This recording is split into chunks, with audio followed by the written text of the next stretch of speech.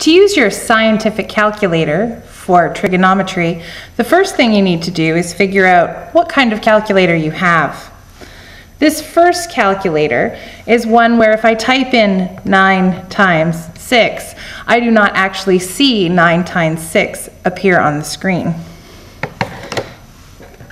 On this calculator, if I type in 9 times 6, you'll notice that 9 times 6 actually appears on the screen. When I'm talking about calculators, I will talk about what to do on a calculator where you do not see things appear on the screen versus a calculator where you do see what you type in appear on the screen. To use trigonometry on your calculator, the first thing you need to do is get it into degrees. On this calculator, there's a little 3-letter display at the top that says DEG for degrees. On this calculator, there is a much smaller letter D that appears to show degrees. If a calculator is not in degrees, it may say rad or R, or it may say grad or the letter G. To switch between modes is different on different calculators. On this calculator, I would use the DRG button, which stands for degrees, radians, gradients. And if you press the DRG button, it will cycle between degrees, radians, and gradients.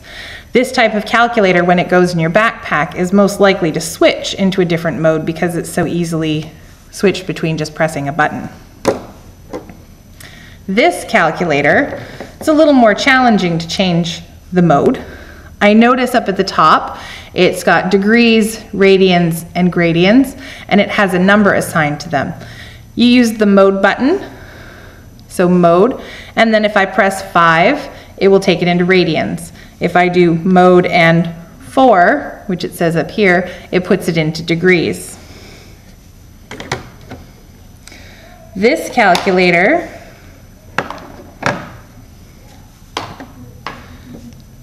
also has a mode button, and when I press the mode button, it says comp, SD, and reg, but if I press the mode button again, you can continue pressing the button until you find what you want. So if I press the button twice, I have a choice of degrees, radians, and gradients, and since I want degrees, I would press 1.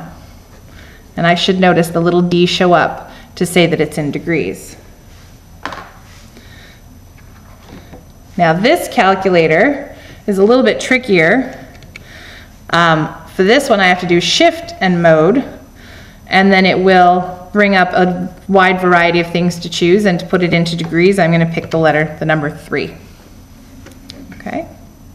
So we're going to start by evaluating sine of 30. And I'm going to use the calculator where you do not see what you type in on the screen first. On these calculators, you're always going to press your sine, cos, and tan buttons after you type in the number. So to do sine of 30, I actually would type in 30 and then press the sine button to get 0.5.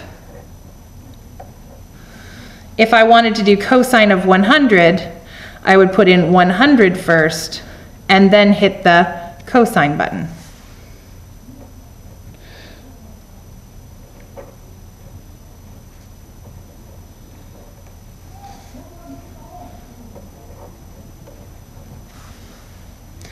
Okay. On the calculators where you do see what's on the screen, you actually do the order that you see written down.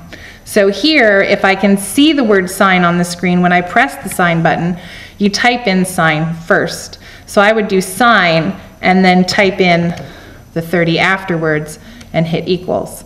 Now this calculator tells me that it's 1/2, or it has an SD button which will change between fractions and decimals, and if I press that, it gives me my 0.5. If I wanted to try the cosine of 100, I would press cosine and then type in 100. And it gives me the same answer that I got with the other calculator. If I try the ones on the other side of the page, you'll notice these ones have a little -1 next to it. This is the inverse tan. It's what we use to undo a tan. We're often using it if we're calculating an angle. To do the inverse tan, you'll notice on your calculator above the sine, cos, and tan buttons, you have a sine with a little -1, a cosine -1, and a tan -1. And to access those buttons, we usually use the shift or the second button that matches the color of those words. So on this calculator, where I do not see what I type in on the screen, I'm going to put in 1.2345. And then instead of just pressing tan, I pressed shift and then tan, and I end up with 50.99098611. Okay, to try the next one, I notice that it's a fraction. So the first thing I need to do is punch in 2 divided by 3 into the calculator. So 2 divided by 3, and then really important that we hit equals before we do shift and sign. If you do not press equals, you will not get the correct answer.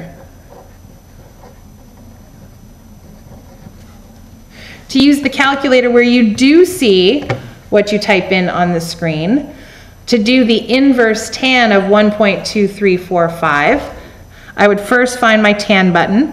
I see that the inverse tan is yellow, so I'm going to press the yellow button and then the tan to bring up the tan -1, and then I'm going to type in 1.2345.